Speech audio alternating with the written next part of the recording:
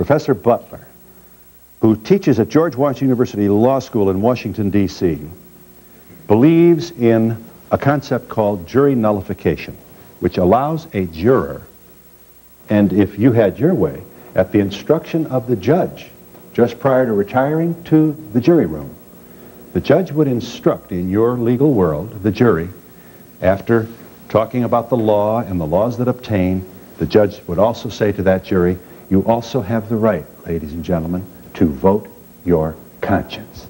The jury has the responsibility, Phil, to do justice. That's why we have a constitutional right to a trial by jury. If jurors don't think the law is fair, they don't have to apply the law. That's a proud part of our American legal tradition. But this is done covertly, isn't it? It's not done covertly, no. If the jury can have the conversation about whether they think justice is being done. In the jury room, you mean? Sure, that's what they're there to do, justice. But they are obliged to pass a test before they become candidates for jury duty, which says, will you uphold the law? Exactly, and jury nullification is part of the law. It's part of our Constitution. Well, jury nullification, as I understand it, Professor, is, in your concept, a circumstance that would allow, for example, a black juror looking upon a black defendant who didn't hurt anybody. You think a juror ought to be able to look at that black defendant, go into the jury room and say, hey, this kid did this, he sold this, but I think these laws suck, pardon the language of the street, and I'm going to vote to acquit. The juror ought to ask herself, is this fair? What about those statistics you just mentioned? Why are there so many black men in jail? Are black people really that more dangerous, violent, or criminals than white people? I don't think so. There's something that's fundamentally racist about our criminal justice system, so I wonder if jurors should use their power to endorse that system. From your article in the Yale Law Journal, my goal is the subversion of American criminal justice, at least as it now exists, through jury nullification. African Americans can prevent the application of one particularly destructive instrument of white supremacy, you speak of American criminal justice, to some African American people, and this they can do immediately. They can do by acquitting non-violent black defendants of crimes for which the law prescribes a jury sentence, a prison sentence. Well, what I'm trying to do, Phil, is two things. One, to keep some non-violent people who break the law out of prison if prison isn't going to do them or their community any good. Other important thing is to bring back rehabilitation, which our criminal justice system has abandoned. If you break the law now, especially if you're African American and break the law, the idea is 3 strikes and you're out, lock them up and throw away the key. Right. What happened to rehabilitation? Hopefully this will send them...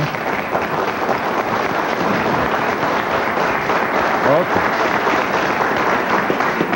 Let's understand that your notion of jury nullification happens all the time. Sure it does. Especially what's different, though? And you're telling us, you want to bring this out of the closet, is that it? Yeah, I want to acknowledge that jurors are doing this every day. I'm a former prosecutor. I have a lot of trust and faith and confidence in the ability of jurors to do the right thing. In fact, I trust the average juror more than I trust the average lawmaker, the average congressman who makes the law.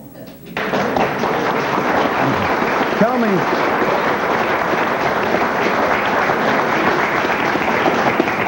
one in 3 black men in the 20s is in the criminal system. Prisons are places to send black men who misbehave in white society. Do you agree with that? I think that prison has become the way we deal with urban problems and social problems like poverty and inferior education. If somebody makes a mistake, we want to put them in a box where we don't have to look at them and think about them. We can't afford to do that. Did you know that the United States imprisons more people than any other industrialized nation in the world, including South Africa, including the Soviet Union? 1.5 million in jail. Does anybody think that our citizens are that much more violent or criminal than people in other countries? No. The point is that that's how we use prison. That's our urban policy now. That's our social policy. Stick them in a box. We don't have to think about them. We can forget about them. But you know what we do, Phil? We spend a lot more money on them than otherwise. California now spends more money locking up its citizens than it does educating them. More money in prison than education. I think that's criminal. Yes.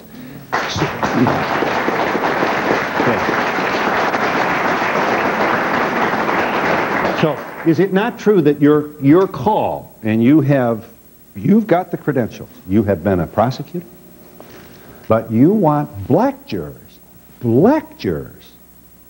to give very serious consideration to acquitting black defendants who haven't done physical harm to another person? Sure, and if white jurors are interested in my proposal and they want to follow it, I think that's great, because the real problem is with how many people in general we put in prison. But the problem is especially concentrated in my African American community.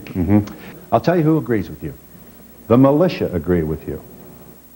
Anti-abortion people, not all, but many, who believe that a white juror ought to vote his conscience and not give life or the death penalty to a person who shoots an abortion doctor.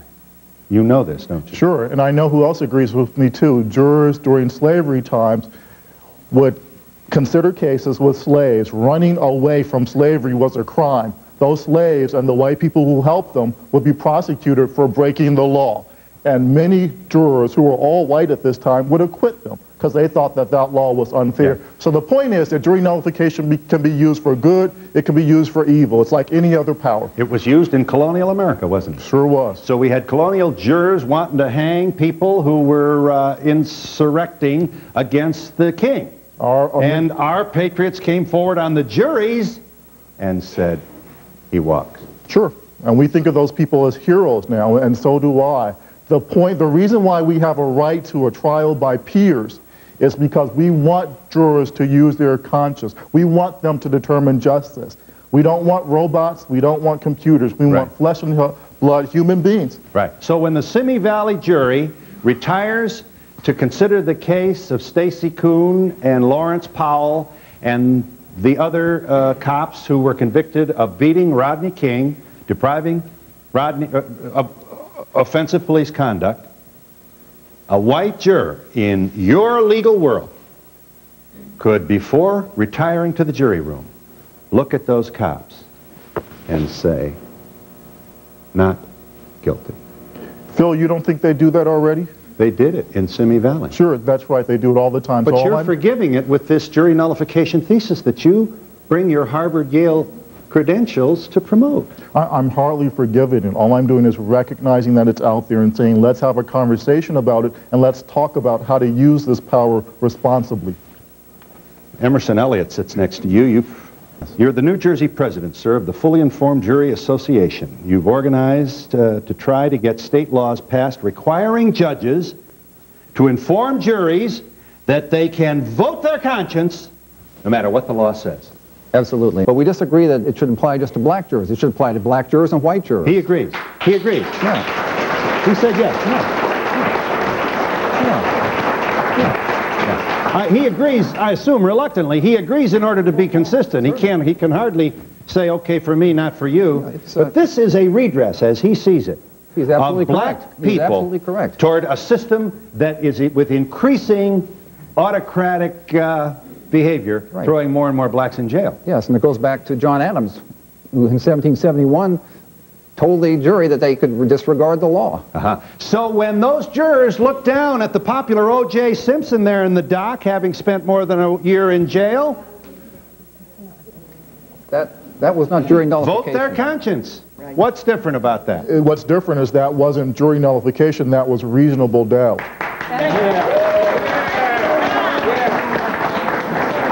Reasonable doubt, huh? Again, Phil. DNA put his blood at the scene, in the Bronco, at his house, in his bedroom, on the socks. What's it going to take for you? And the star government witness is a racist, lying cop. What about that? What about the way the police mucked up the evidence? Again, I think that that was nullification. I mean, that was reasonable doubt. Keith Waters, attorney at law, private practice in D.C. Here is Mr. Waters, president of the National Bar Association. What do you think he thinks about this? What's he going to say? We'll find out when we come back in just a moment.